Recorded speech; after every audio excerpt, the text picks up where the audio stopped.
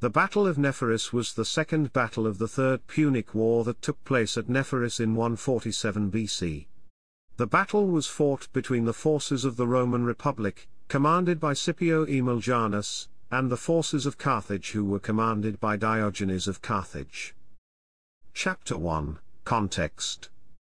After the Roman defeat at the Battle of the Port of Carthage, Scipio Aemilianus decided to destroy the Carthaginian army at Nepheris, a stronghold south of the capital where the previous year the Romans had suffered a defeat at the First Battle of Nepheris against Hasdrubal the Boeotarch.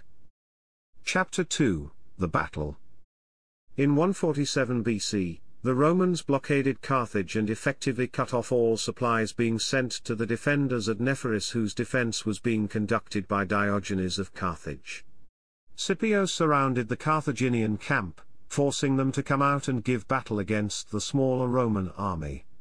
Surrounded on all sides, the Carthaginians were soundly defeated, losing thousands of soldiers during the course of the battle.